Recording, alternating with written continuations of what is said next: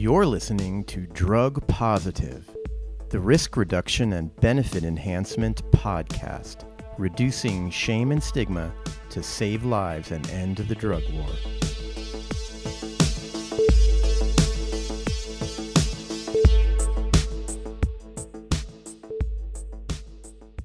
Hey everyone, I hope everyone had fun on Halloween. We did. Yeah, we actually went trick-or-treating. We love Halloween. Yeah, it's such a great holiday. I love the creativity, the costumes. It was always my favorite holiday as a kid. And we actually dressed up and went trick-or-treating this year. I wore my dragon mask that I started working on last year. And I think that I'm going to settle into a tradition of just wearing the same mask every year and working on it over time. So Nevada City is great on Halloween. People get really into it. Hundreds of people come out in the streets in costumes. Thousands. Are you kidding? From all over the county. We've got a haunted house, an actual haunted hotel, the National Hotel. It's been featured on like Haunted Place TV shows and everything. It's Old West style. It's really the perfect place. The whole town is like an Old West historical landmark. We're also a center of psychedelic culture here. You know, MAPS' Zendo project is based here. DanceSafe makes the testing kits and ships them out here. There's a lot of psychedelic therapists. So, you know, that's why it was really disappointing that... All we got was candy. I mean, come on. Kept hearing that people were handing out ecstasy tablets. Ecstasy tablets, LSD-laced gummy bears, all over the news. We went house to house trick-or-treating, and when we got home... Nothing, just candy. Come on, you guys. Unbelievable. Remember that one house? They were kind of trippy. I thought for sure we were going to get some ecstasy tablets. And actually, guess what, everyone? It's really just a myth. It's bullshit. It has never happened, despite what's being said in the media. It's just nobody gives your children drugs on Halloween. Yeah. Who would do that? They're too expensive. Traditional scare tactic. So, surprise, you actually just heard our intro to drug nonsense. That's right. If you want to hear us go off more about the myth that your children are getting drugs in their Halloween candy, head over to patreon.com. And for $3 a month, you can have access to drug nonsense. Okay, now let's get on to our real show, this episode of Drug Positive. All right.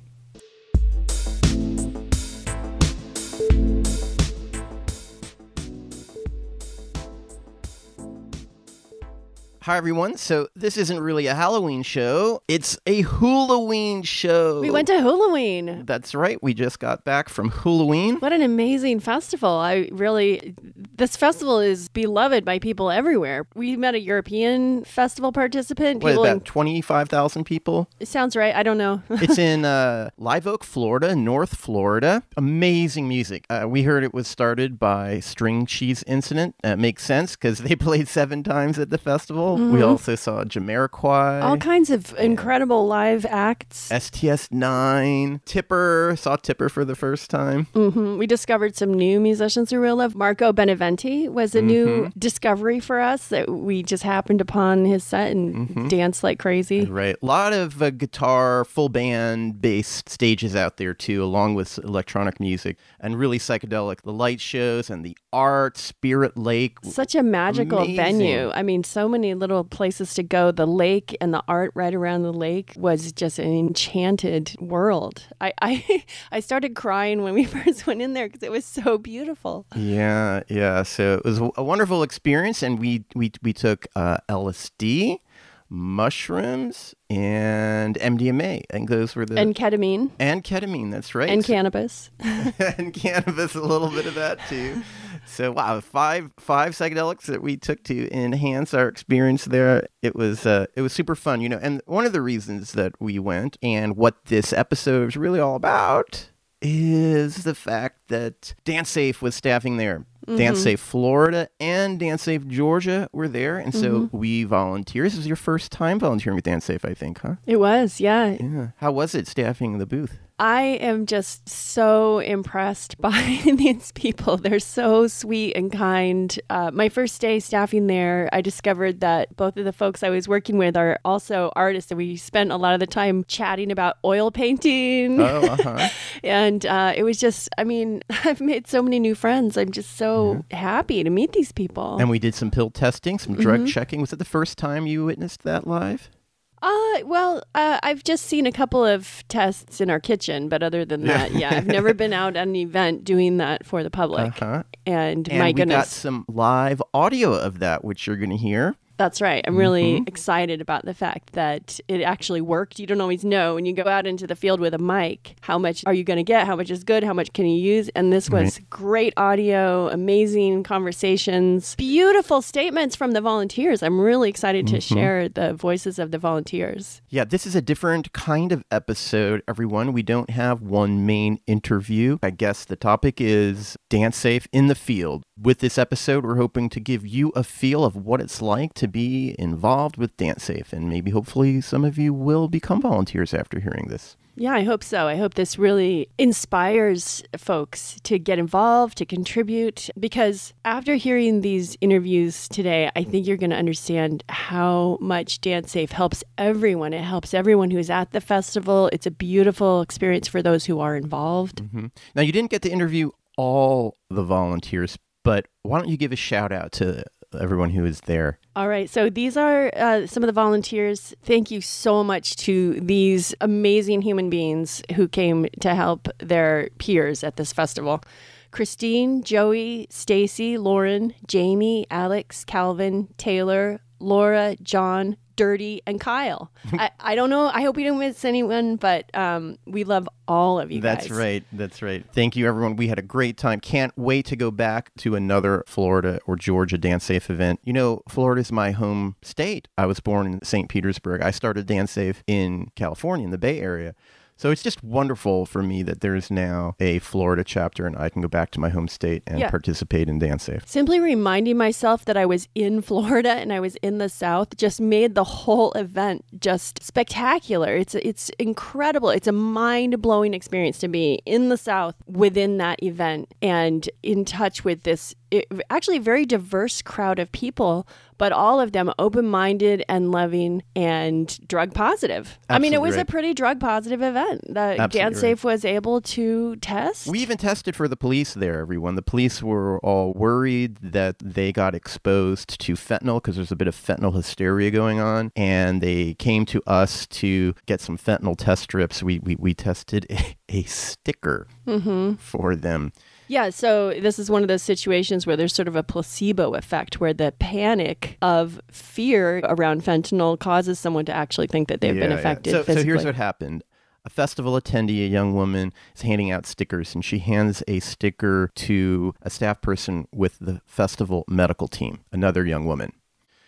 And for whatever reason, this young woman felt that she might have been poisoned by fentanyl from touching this sticker. The back of the sticker wasn't even peeled off, and she went into a panic, and she was actually hospitalized.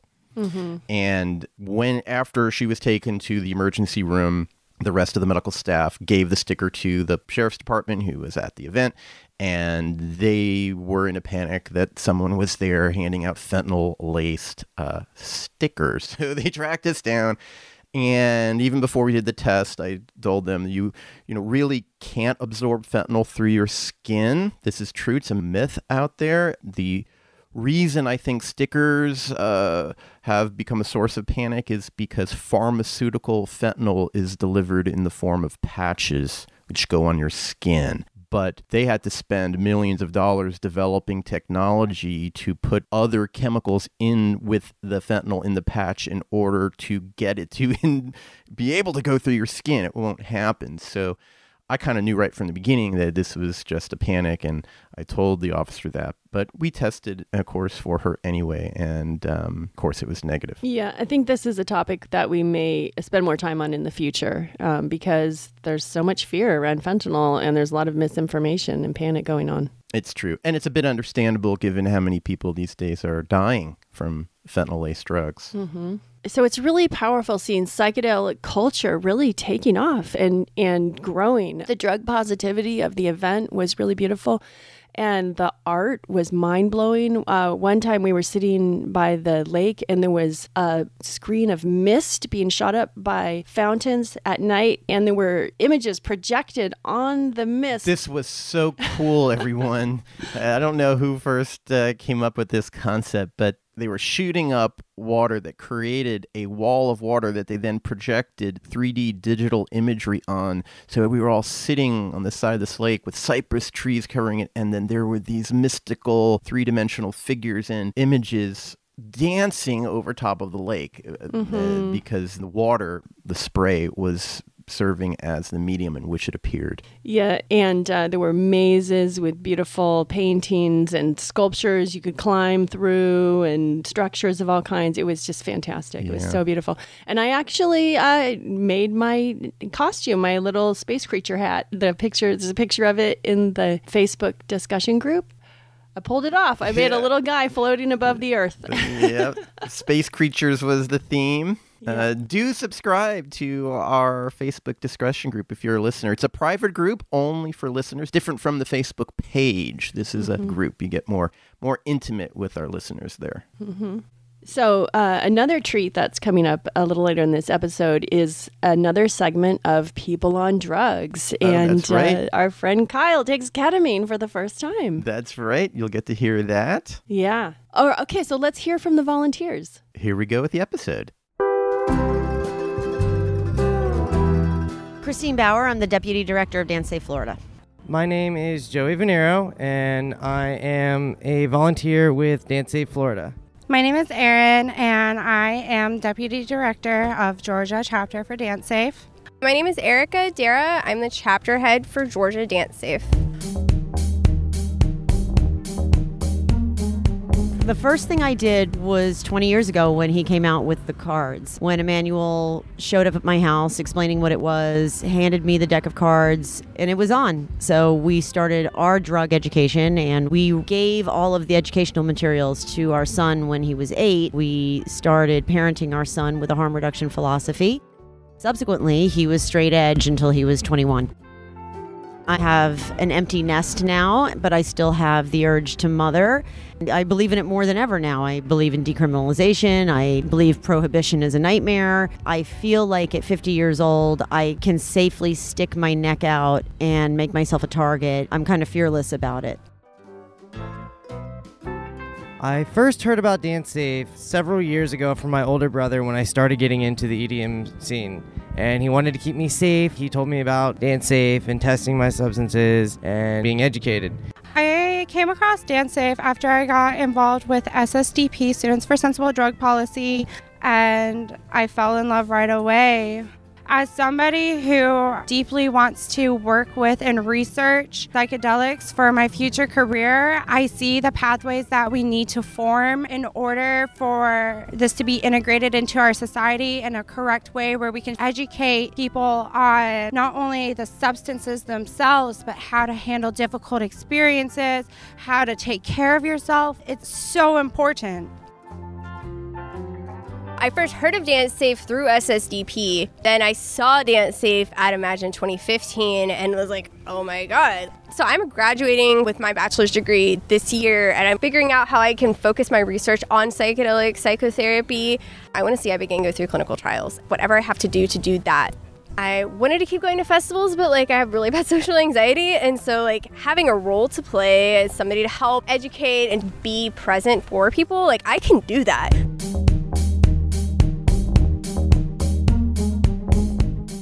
Wow, that was awesome.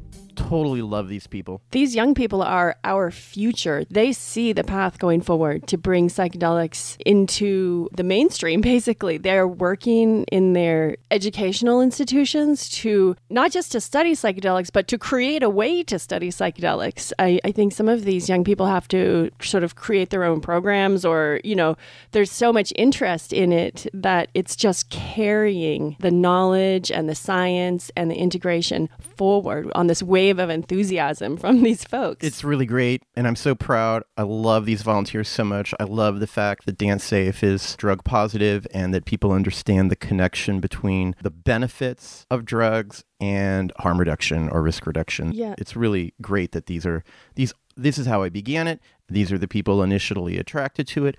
These are the people who created DanceSafe. And similar to you, many or most of these people have incredible positive experiences with drugs that have helped them in their lives. Erin, who is one of the women I interviewed, has an incredible story that I would love to talk to her more about, healing her brain with mushrooms. It's something that has changed her life, basically made her life possible. The healing is she's healed to such a great extent through the use of psychedelics that it's almost like she's amplified her whole potential in her whole life. Same here. That's why I started DanceSafe. These substances really, really helped me as well. Mm-hmm. That's really funny that Christine mentioned me. I actually remember when I went to her house and brought the drug info cards to her when her son Nicholas was only 8 years old. And yeah, she showed him those cards right away. I was thinking, oh, 8 is a little bit young, but what's really interesting is, not only did Nicholas wait until he was 21, but then he became a full-on psychonaut. Mm-hmm. And he and I, at some point later when I visited, he and I actually did one of the research chemicals together one afternoon.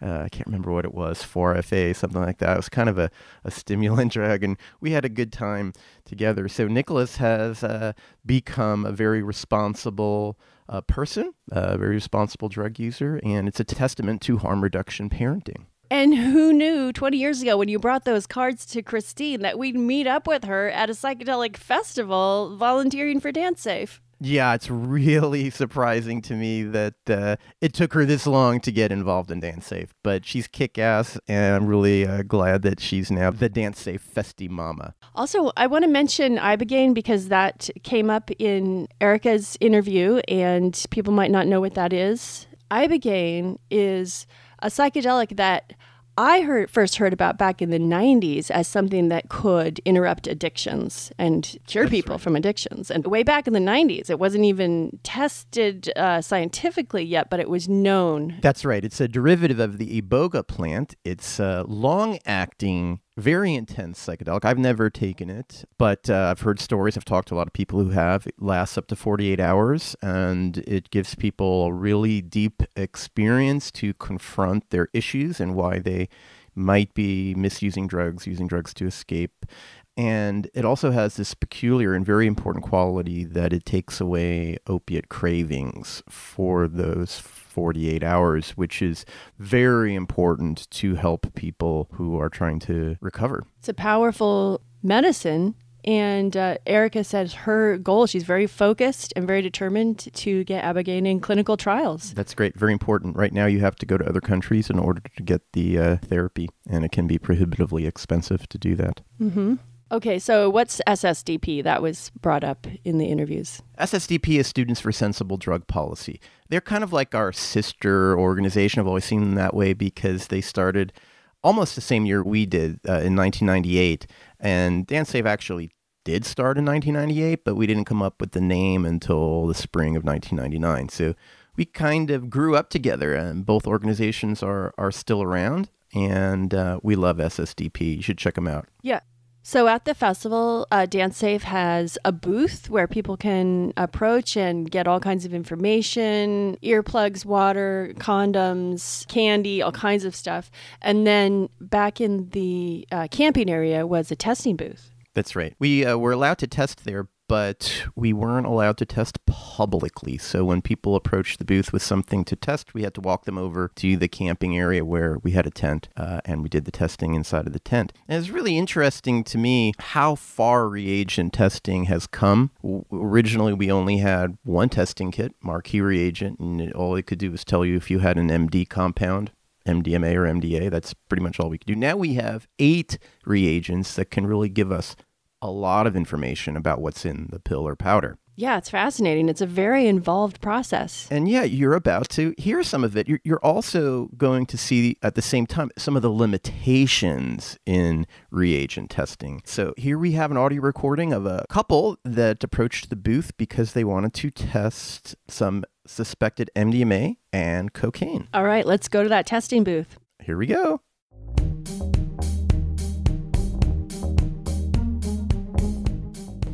So we got two people here want to test some drugs. What do you have? What do you hope you have?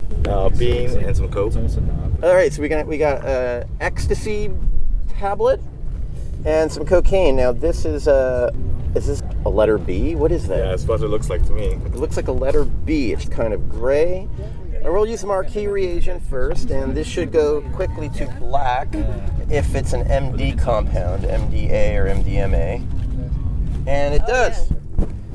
And it looked like most of that powder reacted, so that's a good sign that if there is something else in it, there's not much. Of course, reagents can never detect purity, Right. but it looked like all that powder reacted, so that's a good sign too. Now, Simon's reagent, it tests for the secondary amine, and it's a two-stage test, so after we put the second drop on, if it turns blue, that indicates the presence of the secondary amine, which makes it MDMA. So you put 2 drops, and you just dropped the second drop, and it's turning blue. And it's turning blue. MDMA is in there. All right. Yay! It's in there. Okay. Do we know how much of it is MDMA? With pressed tablets, you can never tell how many milligrams are in it because it's got binder material mixed with it. Like you could weigh it, but it's not going to matter. Right. Again, just because I've tested so many pills, I can sort of tell by the strength of the reaction whether it's predominantly that, and it's a pretty strong reaction. Okay. And so I would say it's predominantly MDMA. We just have to give the disclaimer. We don't know if it's pure. You got a lab test. Okay, so now testing cocaine's a bit different. There's a number of things to test for. The most important is fentanyl. Yeah. Don't ask me why people are putting fentanyl in cocaine, but they are. Fentanyl-laced cocaine fatalities are on the rise. Yeah. So we use the fentanyl strips for that. Where's the strips? Okay. Testing strip. 2 lines is negative, 1 line is positive. So you can see the water traveling up. Yeah, so there's 2 lines already appearing. So that's negative for fentanyl. Awesome. That's good. Yeah, awesome. Thank you. All right, so now the other thing we can do is test it for amphetamines and levamisole. Levamisole is a cut that's very common in cocaine because it doesn't cook away when people make crack. And so if you're buying coke to make crack, then it looks like you're getting more pure coke. Right. But unfortunately, it's a veterinary deworming agent. And taking too much of it can cause immune system problems. If you're a regular cocaine user, you should always test for levamisole. Wow. Okay. And so we use Marquis and Lieberman reagents. So let's get a tiny bit out. Okay, so you do not want this to turn orange.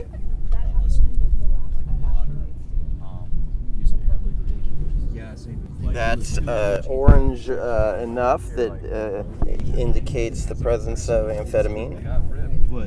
So let's do another bit with the Simons, and then we can tell whether that's amphetamine or methamphetamine. So it didn't turn blue, so there's no meth in it. So we don't have methamphetamine, but we have amphetamines? Amphetamine, and that's pretty common. Yeah. Yeah. Well, thank you very much, man. It's very informative. Thanks a lot. I appreciate it. We really appreciate your help. Thank you so much. Absolutely. All right, well, enjoy the MDMA. Thank you so much. Thanks a lot, man. I appreciate it.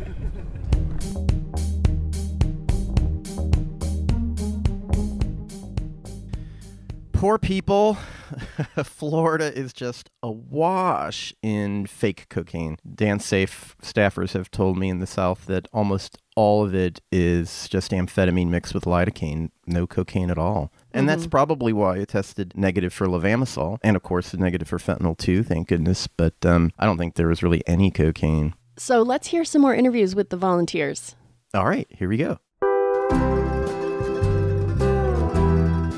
My favorite story, it actually happened just last month in Astral Valley, Missouri.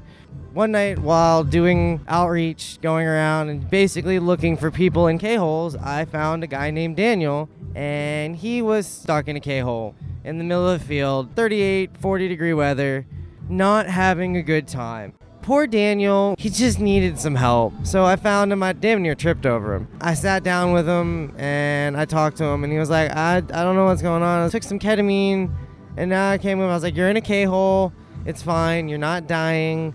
You just need to sit here until you come back to this world. Don't try to move around, don't try to do stuff, and until we can get you over to the booth.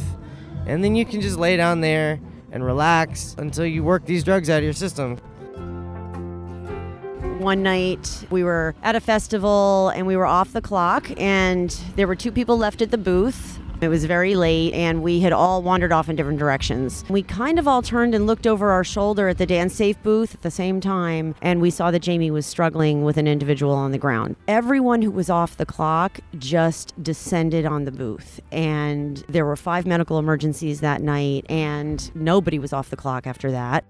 Our Orlando chapter is led by Kyle Adamson, and it was Kyle's first real test of his leadership position, and he completely aced it. 2 people were taken away in ambulances, but the other medical emergencies were handled by the team right there, and they resolved themselves. So I've seen my team absolutely launch into action when there's a crisis, and they work so beautifully together. They're just like mind-reading machines. Everybody knows what they're supposed to be doing, and they do it. He was just so grateful to have me there and just to have someone to talk to, and he kept apologizing, and I'm like, dude, I literally drove halfway across the country to take care of you. Like, this is my job. This is what I'm doing here. Sometimes all somebody needs to like make or break their night is hand sanitizer or like an antacid or somebody to sit with them while they collect themselves. Christine definitely knew how to handle the situation better than the EMTs did. The EMTs in Missouri are very receptive to drug education because they were so hard hit by the fentanyl epidemic. We had a group of EMTs gathered around the booth taking down notes from us. They're like, tell us, what do we do? What can we expect? How do we deal with ketamine and DMT? And we're like, it's not an emergency situation. They need to be babysat. And a lot of EMTs don't understand that. They'll send you to the hospital. If you're on a Deems trip and someone takes you to a hospital, that's terrifying. I don't want to even move if I'm on DMT. I don't want to move. I personally don't know who I am or what happened if I'm on DMT. And the same thing with ketamine. Like, you don't want to move someone on ketamine because that's what makes people sick. If you just stay in the hole and go inside your head, then you're okay. We can be a point of contact for so many. We're like a point of contact between all types of ordeals. If we can just intervene at the right moment, at the right time, and we can save so many people's nights or keep them comforted or hold their stuff for them while they can't hold anything. All of those small interactions builds the community and the trust, and like, well, I don't know anybody here, but I know that bright yellow sign, those people are nice to me and they'll help me. I remember this one guy, he was so lost, and he came up to the booth asking where Lost and Found was, and you could just tell in his face he was going through something. And I walked with him and I just listened and I just sat with him. After he was able to reconnect with his friends and like find his group of people, it was just this look on his face of relief. I do a lot of trip sitting for DanceSafe, so I've had some really wonderful experiences trip sitting. I've made some amazing friends here because they have wandered over to the DanceSafe booth while they were slightly impaired and just chilled with us all night and gave us an opportunity to get to know each other, and now we're friends for life. And then we've also had, medical emergencies that if we weren't on the ground, it would have been a whole different experience for those people who were already having a difficult experience with their trip.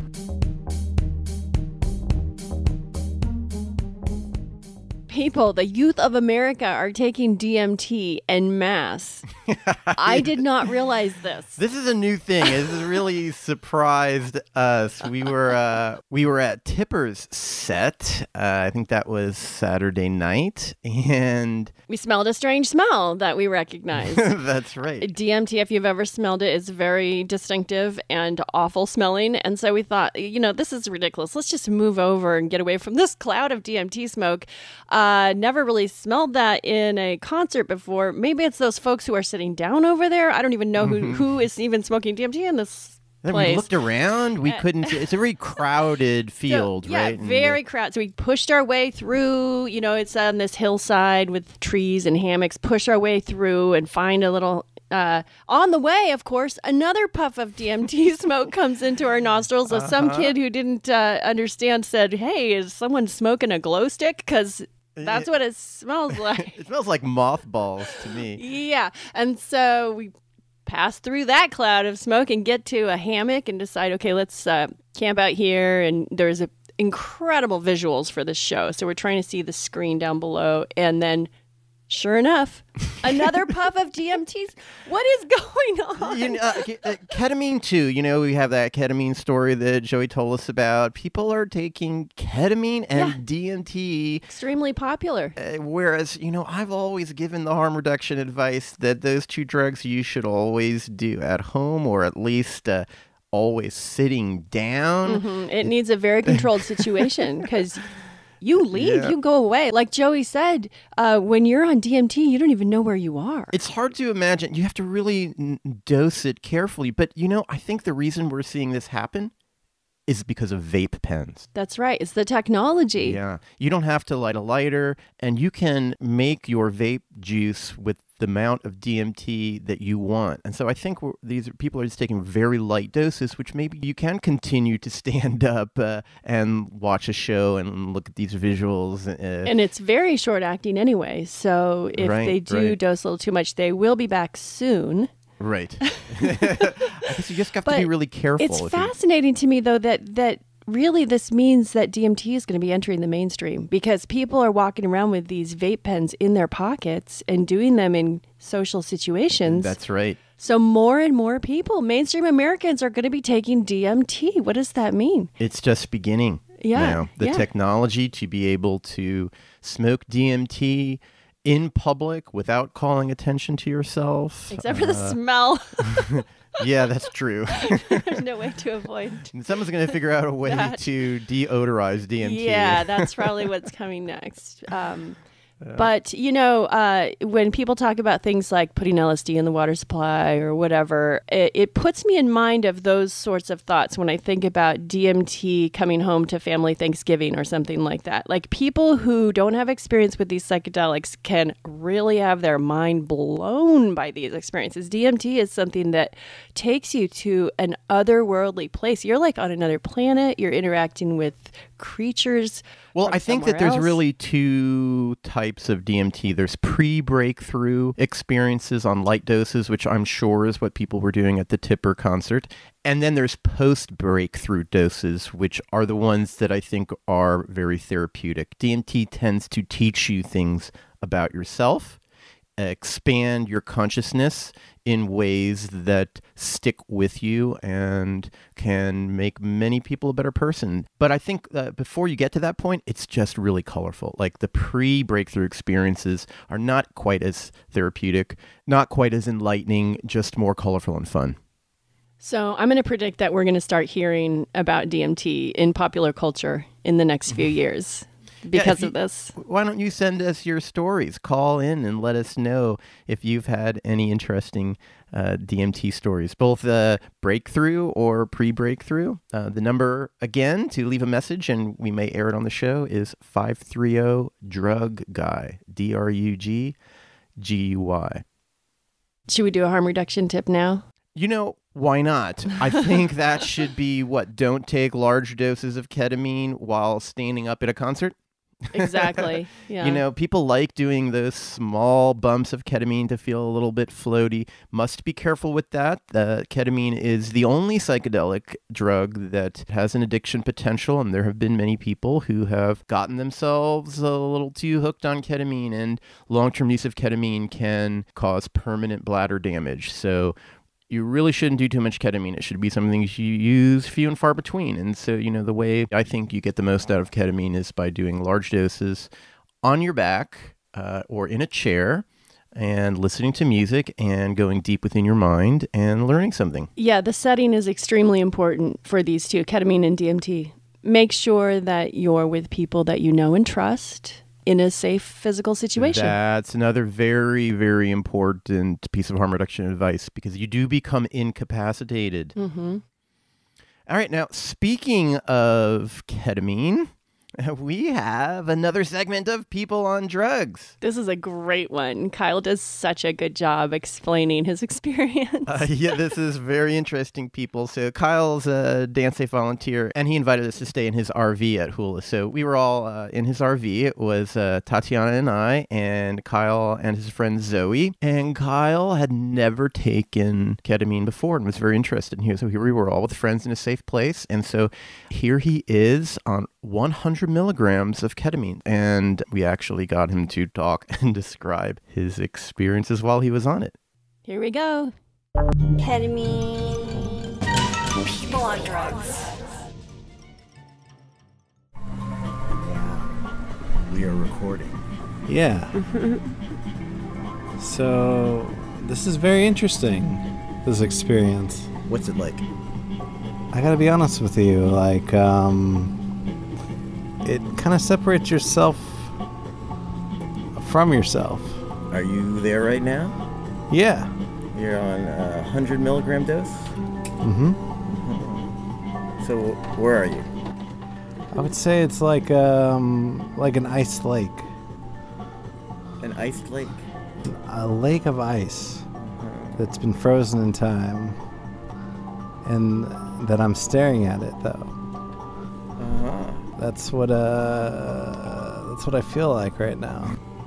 This relates to that moment in my life when I took DXM, because I was unable to move. Yeah. But I was able to still compile my thoughts together and communicate them to my body, and which enabled me to move. I feel like because of my psychedelic experiences, I was able to move. And that's how I'm experiencing this crystal lake right now. I see. So it's like, you know, you want to try to figure out everything at once, but it doesn't ever work that way. It doesn't. You can't do it. You have to just live life, you know? So that is such classic ketamine right there. That was really funny. I love how he thinks that his previous psychedelic experience allowed him to get through this struggle in trying to move his body. Yeah, psychedelic superhero, psychedelic ninja. It reminds me of Neo in The Matrix, you know, how he had to develop his skills inserting those programs to learn martial arts, etc., and how to control the environment with his mind. You know, that's really funny. Just control his own body with his mind. Yeah. And so there's actually part 2 to this. We're going to go hear a little more now from Kyle, still on ketamine, describing more about this earlier DXM experience that he had. Are we ready? I'm ready. Are you ready? Let's do it. Here we go. So we're on our way to Ultra Music Festival in Miami, right? Me and my brother. And we had already dosed out DXM. Like, we already knew what we were supposed to take. But for some reason, at this moment in time, we dosed and it affected us differently, which is what I was explaining earlier. And, oh my God, it was like we arrived at Ultra Music Festival and I'm unable to walk because I'm so fucked up on DXM that I can't even, like, associate my mind thoughts with my body parts. You're right. Like, I literally can't walk. Like, I couldn't Yeah, you're not supposed to take dissociatives and walk. You're supposed to take Right. dissociatives lying on your back. So we're sitting in a parking lot, right? And my brother's like, Kyle, are you gonna be okay? Blake? Yeah, this is Blake. My brother passed away in 2010. This is Blake. This is Blake's story. So I'm like, just give me a couple minutes, man. And so I'm trying to communicate my mind to my body. Like I'm trying to tell my toe to move, my knee to move. I'm trying to like actuate my thoughts into action. And I'm doing this in slow motion all this time. And that's what I was talking about earlier, where it's like if you're not advanced in the art of psychedelia, then anybody else wouldn't have been able to walk into Ultra that day. But I did on the DXM, which I was completely fucked. This is the similar feeling to that. Yeah. So they are a similar class of drugs. They're both dissociative anesthetics. Don't do DXM at home, kids, or only do it at home. Right? No, well, that's the Only do it thing. at See, home. this is the weird part, because DXM, the weird thing about it is that it was the same dose we had done before, but it affected me completely differently. So that's why after this experience I had with DXM, I was like, let's never do that again. Yeah, it's a dirty dissociative. Right. So ketamine, this is the effect every time. Yes. Okay. Yes, Okay. yes. Okay. Ketamine is Cool. is consistent. I love it. Ketamine's great. Yeah, it is. Yeah. Isn't it fun? Yeah. It's really cool. Don't It ever do spaces too yourself from yourself, so you can look back and ask yourself questions. That's cool. Don't It ever spaces do too much. yourself from yourself, so you can look back and ask yourself questions. This is the effect every time. That's cool. So you can look back, ask yourself questions. I love it.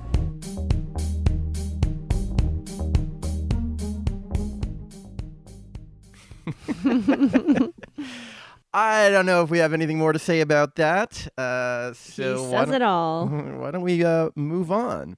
Let's listen to another drug checking session. Okay, we call this one the Lucky Ground Score.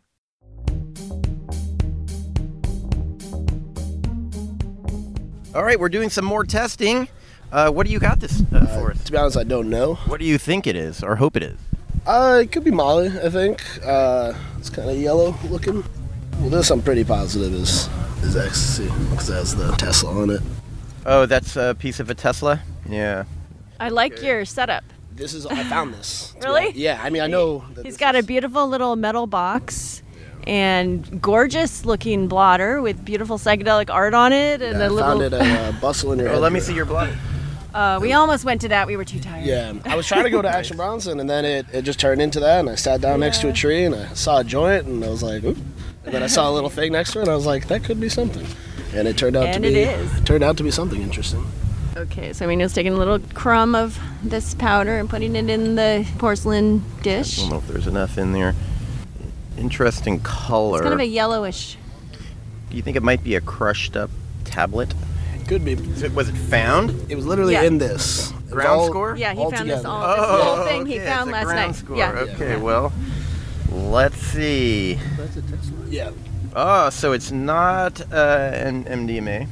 It's hard to tell if that's changing color at all because the powder itself is kind of yellow. Okay, so that turned black. Then all we would need to do is Simon's to see if it was MDMA or MDA. Okay. However, now we need to do more tests, and we may not discover what it is too. There's always that possibility. Gotcha. Okay, let's go through the whole gamut. Wow, that kind of went brown in the end. Okay, so that did kind of turn a rusty brown. Get a color chart out. Markey, Frody, Mecki, Mandel, and Lieberman. Okay, is it coming close to anything? Markey, Frody, Mecki, Mandolin. Look at that weird Lieberman color. No clue what this is.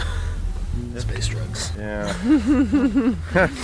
All right. Well, I guess I'll hold off on that. Yeah, what do you do with something that came back as none of the above? Throw it away. probably throw it away, right? Further information. All right, we're looking for black here. We're looking for black. All right, we're gonna go catch. Who we catch? And That's boom. the one. That's exactly right. Nice And reaction. So this one we're looking for blue after the second drop. Okay, one drop Simon's, and then Simon's B. There we go. Yep, so that's MDMA. So the LSD was also in that box? Yeah, everything was together. Well, you should test your LSD too. Okay. Yeah, because it could be an N-bomb. Oh, and you yeah, please. don't want that.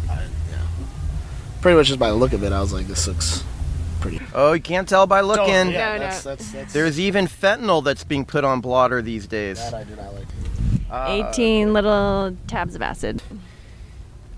Quite a valuable stash. Okay. Jamiroquai is gonna get weird tonight. Hell yeah. We're gonna triple dose on L for Jamiroquai. Have you seen him before? No. Yeah, that's like the big thing. Is I feel like this is a once in a lifetimer. Yeah, we already took a pretty big dose, so we Yeah, that's why we have to take more to. because otherwise you Yeah. won't feel it. All right, now this takes a few minutes, I'm chilling. but it should turn purple for LSD. Takes a while, huh? It takes a few minutes, yeah. Y'all like string cheese? They play 7 times this week. Wow. Yeah, the cover set tonight is gonna be the big. What are they covering? It's I think it's like Women of the Galaxy. Yeah. Oh, the Women of the Galaxy tonight? Yeah, the last set.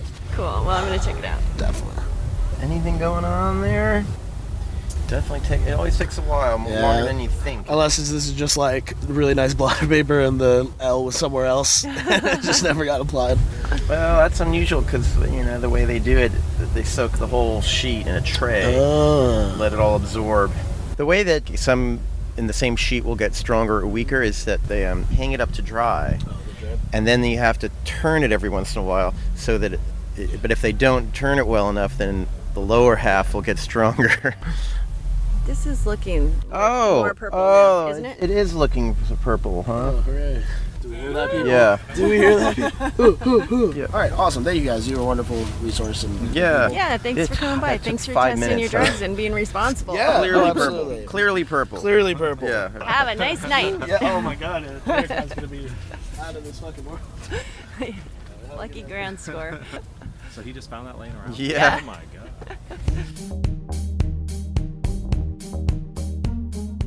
We tested a lot of ground scores that weekend. Yeah, we did. I don't think anyone got quite as lucky as this guy did. It'd be great to find 18 tabs of acid at a festival, And there is no lost and found, everyone, at festivals when it comes to drugs. So if you do find drugs at a festival, you don't have to feel guilty for keeping them.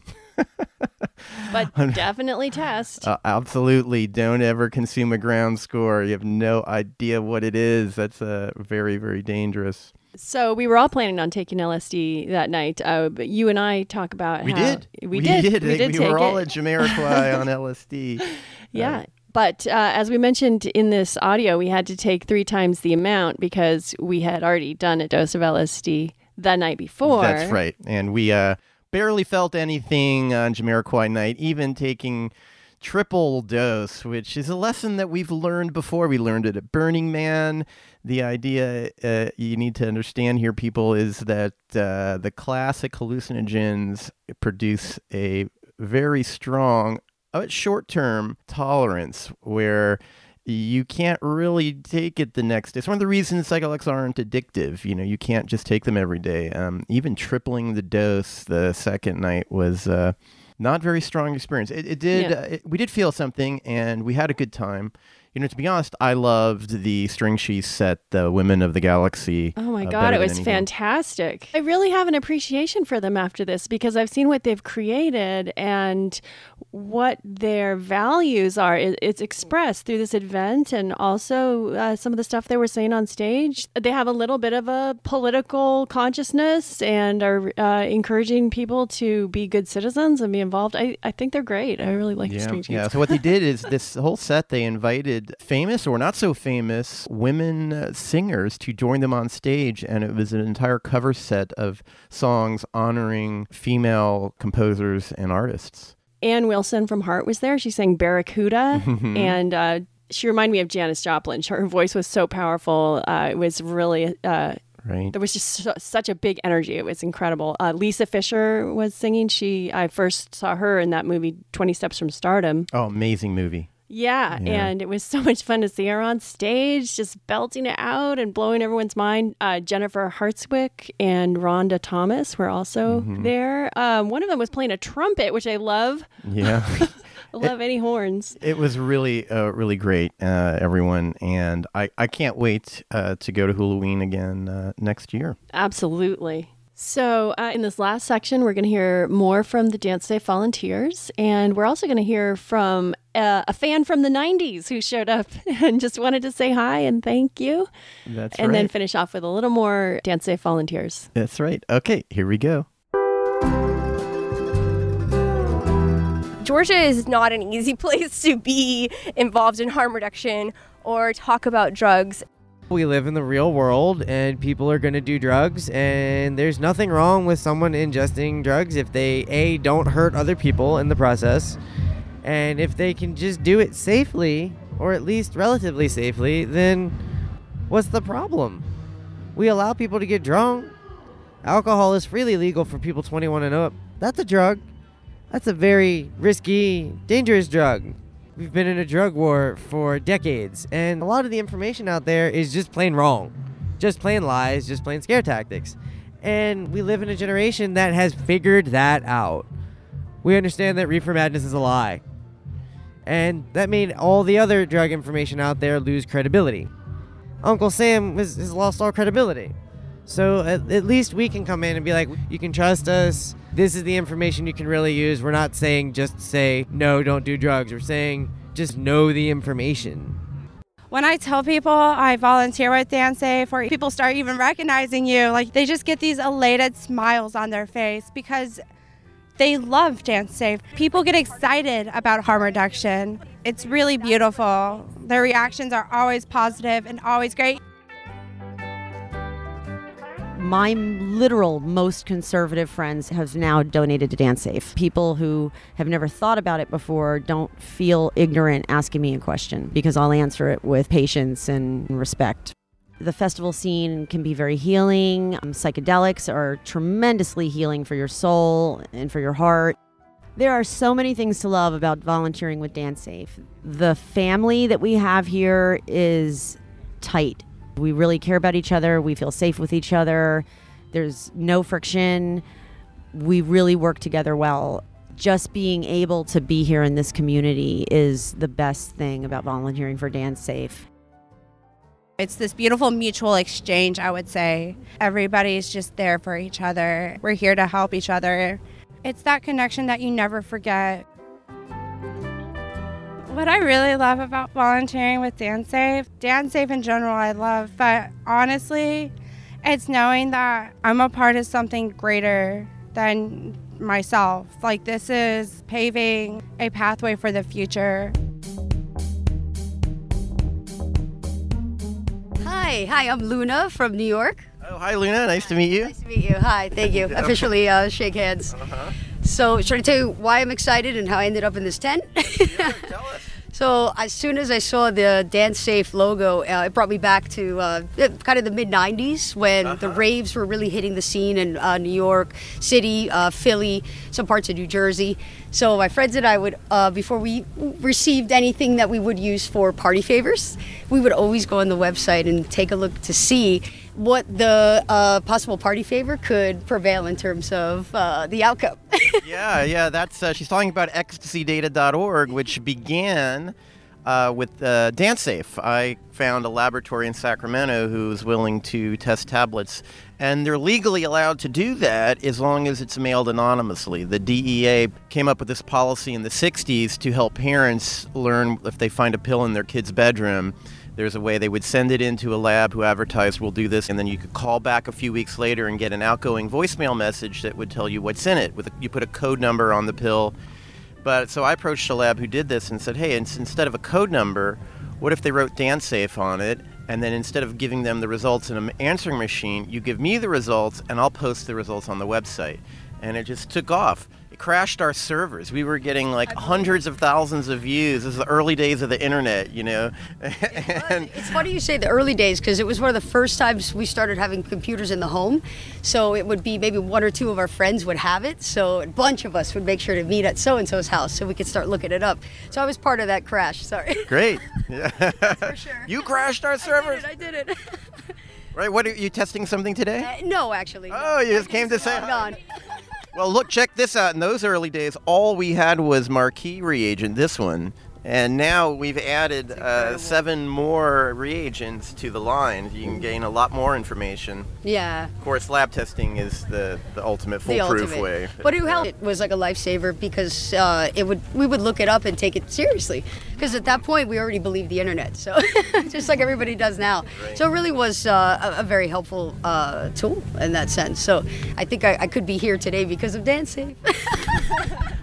At least you had a much better time because of DanceSafe. Absolutely. Luckily I did, yes. So far, no horror stories by any means. So, yeah, it's an amazing thing. So I know it's safety first. So definitely, this is great. Well, thanks for saying hi. Thank you so much. It was nice to meet you. Hugs? This is perfect. Yeah. Oh, my God. This is so great. Oh, my gosh. These guys just brought me back so many years. Oh, my God. This is so great. Thank you so much.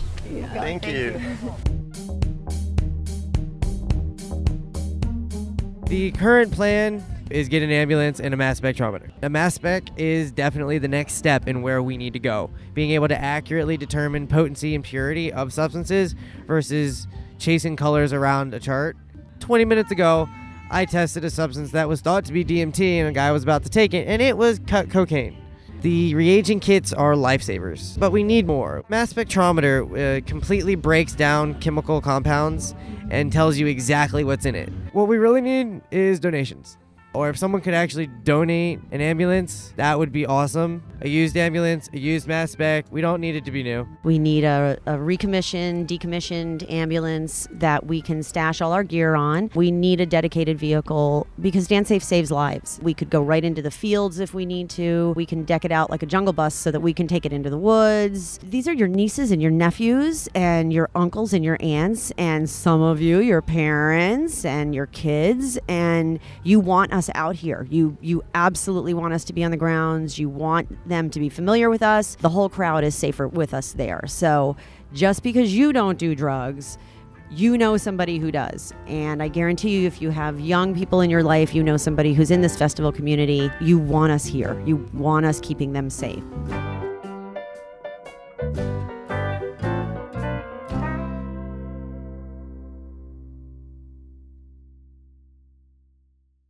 Yeah. Let's get those guys an ambulance and a mass spectrometer. Yeah, that would be great. You know, actually, I think the technology that drug checking services in Europe are using now is actually spectroscopy. It's a little bit cheaper than a mass spec.